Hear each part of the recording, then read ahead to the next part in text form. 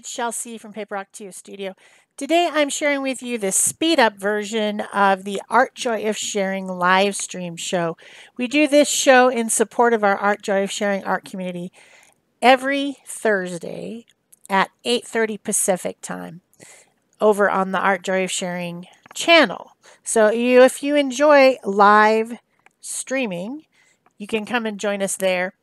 Leave comments, talk to us in the chat or whatever while we're working. This is Peg Robinson and I.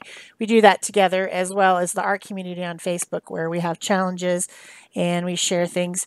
Of course, today is the last day of March, and so the hashtag AJOS Muted Tones is ending, and we will have a new theme, a new challenge, a new art, new mood board tomorrow, April 1st. And even though it is April Fool's Day, it will actually be up on April 1st. We considered maybe, making a joke out of that, but we didn't. So today, while we're talking about spring and about just different stuff, we are working in journals. And I found a lost and forgotten journal that I had meant to make into a series at one point. It's a butterfly journal. And I have this box full of butterfly things that I could use in my butterfly journal, which is a tiny journal I made using a die cut. And if I can find it, I will link the die cut down below. It's from a company called, it's something to do with love. And I just can't remember the name of it right now. But I will try to find the dies for that. They're inexpensive at that shop.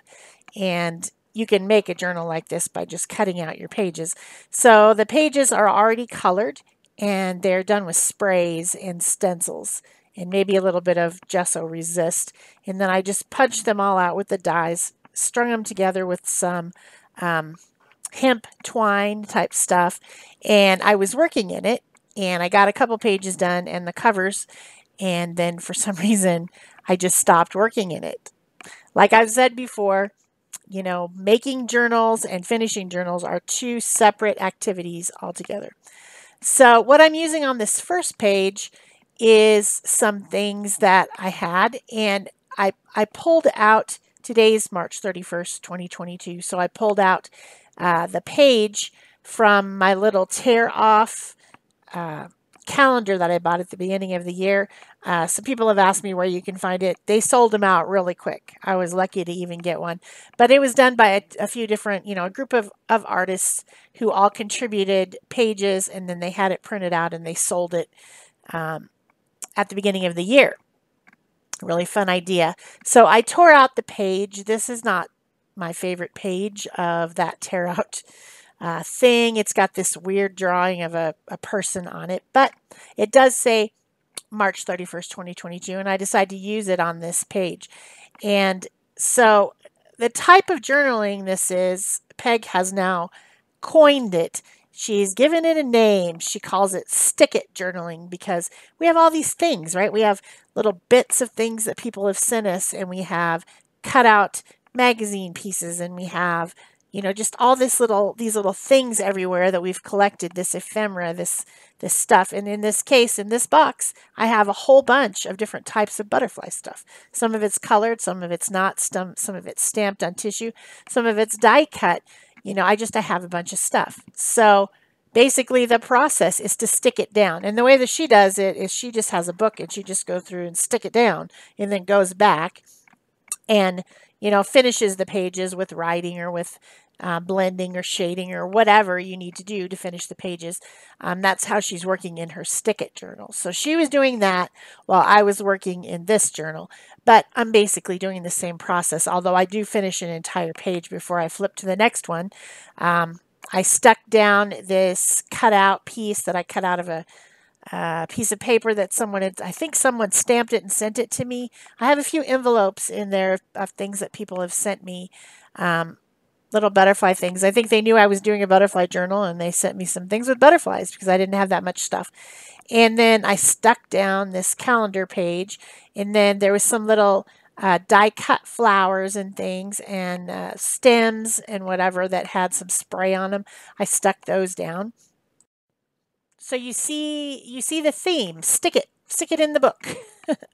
I have other art journals that would really be great for that. And, you know, Peg's been cleaning up her studio. She's been, you know, trying to get organized. She does that a lot. I don't do it nearly as much, that kind of spring cleaning idea of cleaning and organizing and getting rid of stuff. I hardly ever get rid of anything, but I have, and, you know, in times I will go through and spring clean and put things in drawers and sort and organize and get all my pieces of paper in color boxes, you know, that type of stuff. And this butterfly journal actually has everything already organized in a box. It's just a throwaway box, but it's got all the butterfly stuff in it. So I really could do a stick it journal by just opening up a book and mindlessly sticking all that stuff down and then finish the pages later. I could do it. But the way that I did this one was to stick the things I wanted on there, and then I'm going to finish the page. So I got out some gel sticks, King Art gel sticks, because there was pink on the right-hand side but not on the left, and there was more orange on the left but not on the right. So I kind of blended the two pages together with a little bit of gel stick. Then I took a black Stabilo All pencil and went around these little sprig things and made shadows, so that because they were so much the same color as what I was sticking them to, that they needed to have a shadow around them so that they could show. And then I drew a little flower in that corner for balance. I put a little bit of color on the black and white face thing that was on the page, because it was black and white completely. So with the exception of the kind of cream color March thing on there. Probably one of the only black and white ones I've seen in there, surprisingly. It's kind of interesting. So that was fun. Then I went in and did a little bit of highlights with a white Posca pen. This nose thing that was in the middle of the page was bugging me, because all it was just two nostril dots, and then it was just completely one gray color. So I added a little bit of white to give a highlight to where the tip of the nose would be, to try to give it a little bit more dimensionality.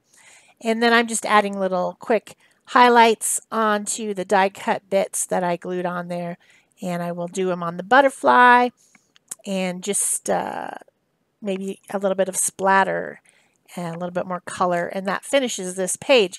So it didn't take very long. It was, I don't know how long it took because I've sped up the video, but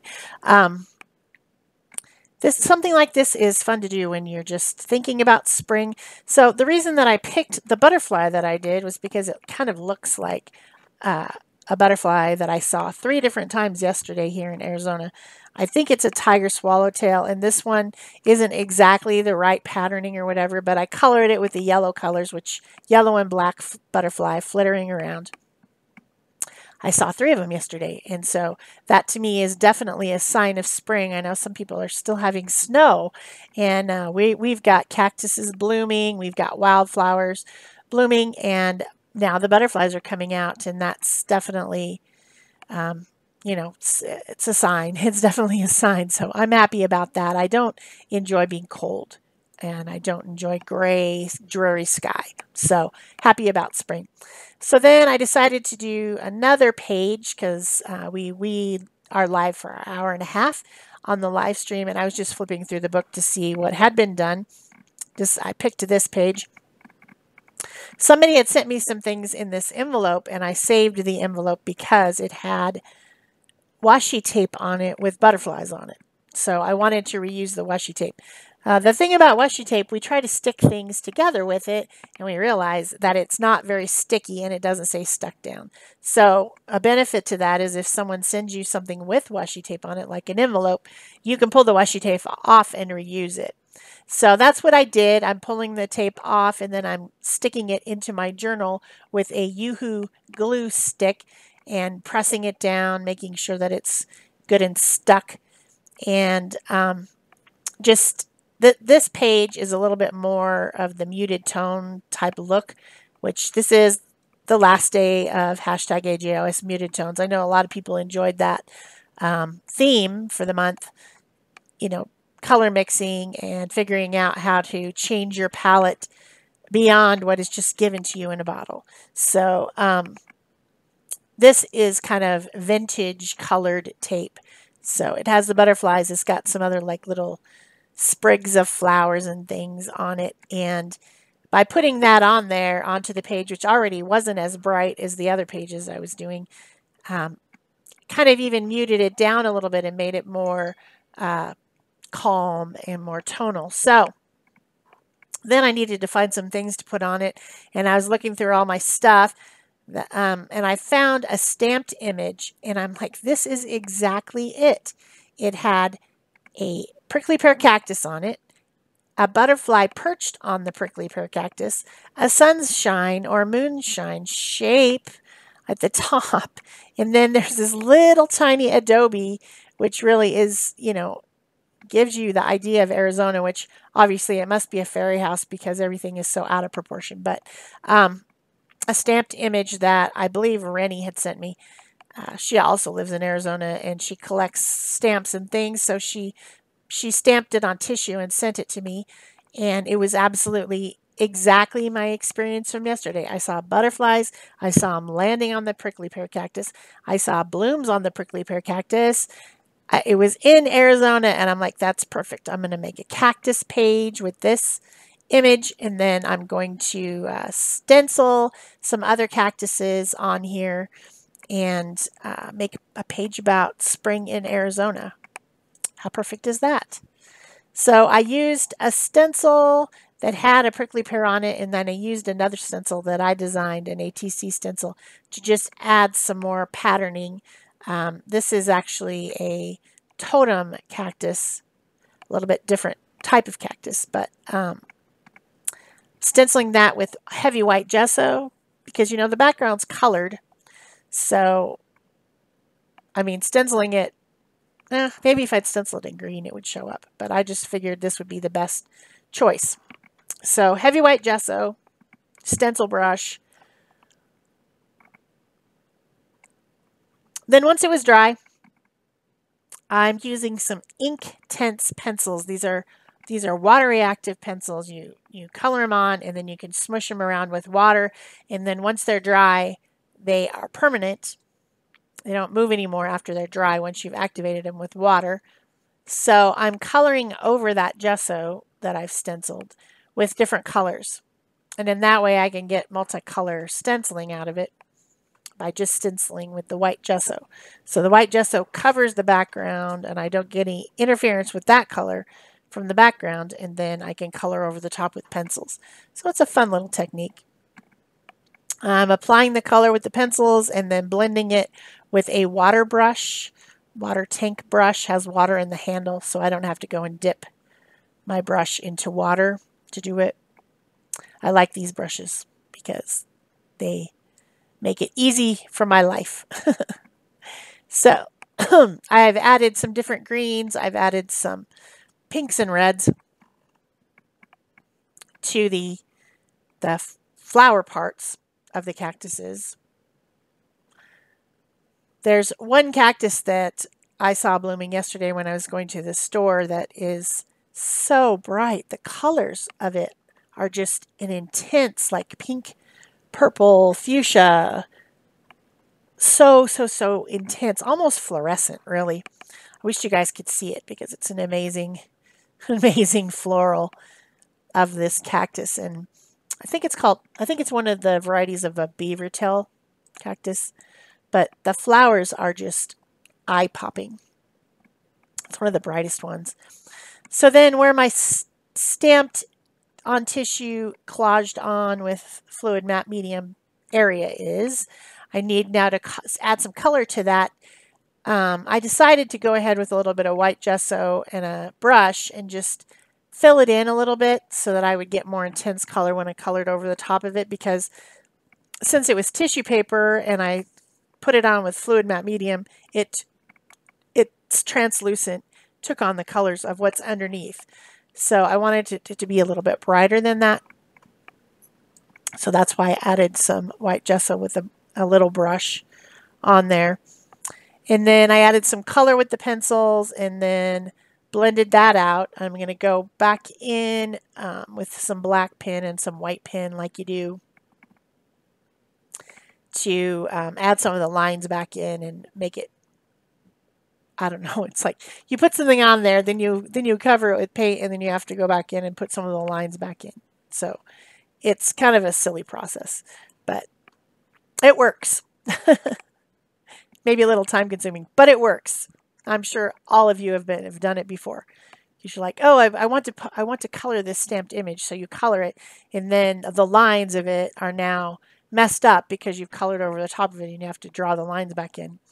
It's a very, very common thing. So now I'm drawing the lines back in with a Posca pen, a fine tip Posca pen. So I hope you guys are enjoying this video. I hope that you do come and join us on Thursday mornings over at Art Joy of Sharing live stream channel, or if you're in the UK or Australia, it's probably at nighttime for you. But we always enjoy seeing everyone visiting us in the live. And if you do enjoy the speed version, give me a thumbs up, leave me a comment or question below, subscribe if you haven't already, and turn on your notification bells so that you know when there's a new video out. And of course, you can join my channel. It's $1.99 a month, and you get exclusive content on the 15th of the month. That is real-time education type content where I do a project and teach you in real time. And then I also include on the 15th a speed version of the same video for those of you who prefer to watch it quickly and don't need to listen to me talk about how I'm doing things and what I'm using and you know, the techniques.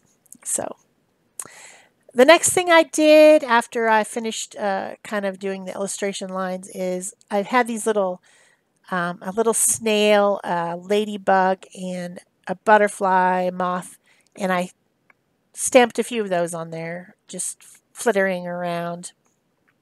The funny thing about this page is that everything is out of proportion. We have this little tiny adobe house, then we have this giant cactus, then we have this giant ladybug on a smaller cactus. I mean, the ladybug would be a dot on that cactus, but instead we've got the, you know, it's just funny. It's kind of a wonderland thing going on. And a snail. I mean, I'm sure we do have snails. I don't see a lot of snails. I'm sure they're out there. We have worms, so we probably have snails too. But I put him on there, a little snail crawling along the ground, and a ladybug, and just, you know, for fun, because it's fun. And then to finish up, I got out my basket of Posca pens. The Posca pens, because they are acrylic ink in a pen, are opaque. Almost all the colors are opaque, so you can color over something and it will be that color, as opposed to like the pencils. When you color with the pencils and then activate them with water, you're still getting something from underneath showing through. That process is more transparent. So I wanted to add some color that was not transparent. Then I got out some stamps, some letter stamps, and I'm stamping the words "Spring has sprung."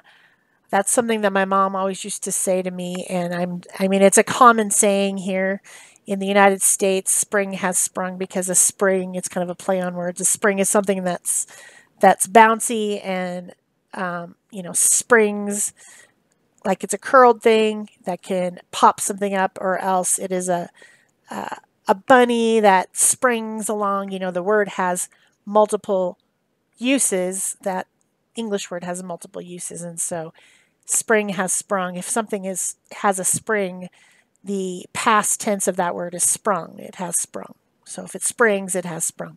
Anyway, way too much explanation there, but I'm sure that most of you have heard that saying before. Spring is sprung. Spring is sprung, and it's funny. So I stamped that on there in kind of a dark green ink, and then I went around the edges of it with white. I wish that the camera had been zoomed in more on this video, but this was taken on my phone as I'm doing a live stream with my other camera, so I can't really zoom it easily. So it's always kind of a little bit far away, and this journal is small, so it's a little bit hard to see. But there are close-up pictures coming at the end, and you will be able to see it up close. Going back in again with white and with black just to finish up, making sure that everything that I want in the color I want, in the lines that I want, are all there, so that this little Spring in the Desert page in my butterfly journal will be complete. So that's it for me. Thanks for watching. I'll see you again soon. Bye-bye.